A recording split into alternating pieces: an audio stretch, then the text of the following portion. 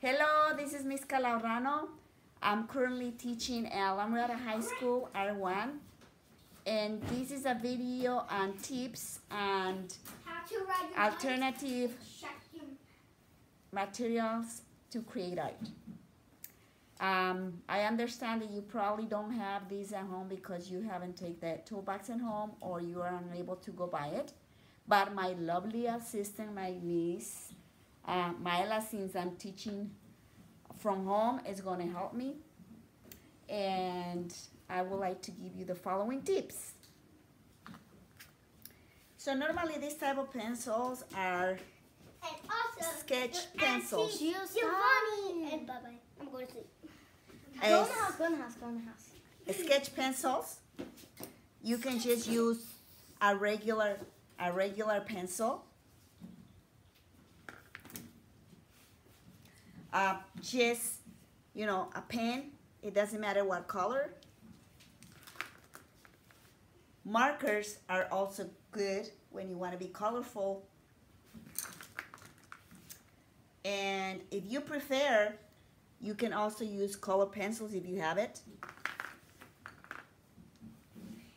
If you don't have any of those, maybe younger sibling might have crayons. These are a good choice to do your sketches.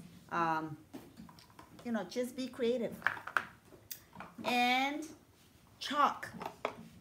My suggestion is that if you want to practice some drawing, have fun, you can go on your patio, sketch, have fun, then put your name, date it, take a picture, and submit it. Oh no! Oh boy, you forgot your brush? There's always a chance that you can paint with Q-tips.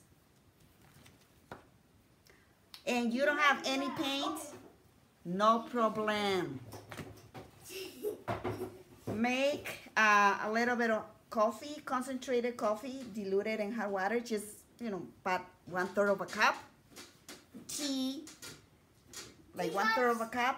And you can also make it super concentrated. If your mom might have food coloring, that's another alternative.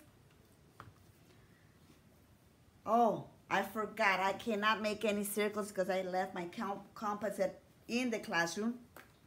Use different size of lids. This will get you a perfect circle.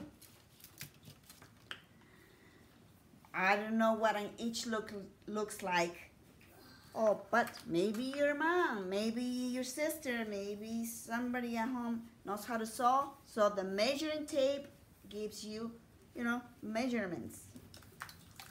I don't have a palette. No excuse that you cannot paint. You might have a plate, a plastic container.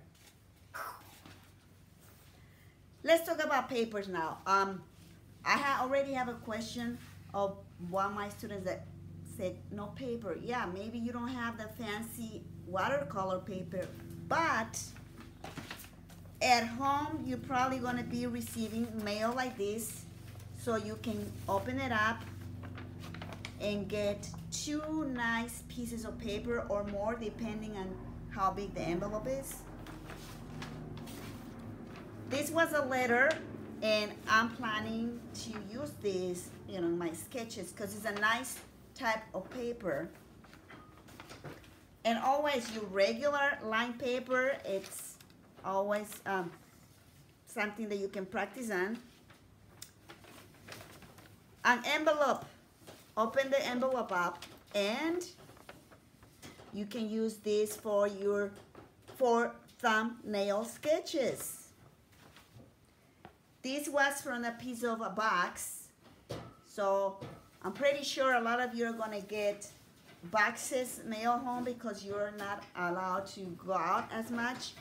So cut the box, cut it in pieces, and then use that. This is one of my favorite ones because paper bag. Paper bags are so handy, and look how big you can get this type of paper. You probably can get maybe about 4 pieces of paper, and this can also be used as a wrapping paper. So there you go. These are art alternative materials. Oh, I forgot one. The box. If you get a box with something, open it up and you can totally get a bunch of pieces here that you can create your art. So be creative, be resourceful, be flexible. So if plan A doesn't work, go to plan B. So remember, do your best, and allow God to do the rest. Bye-bye, ciao, until next time.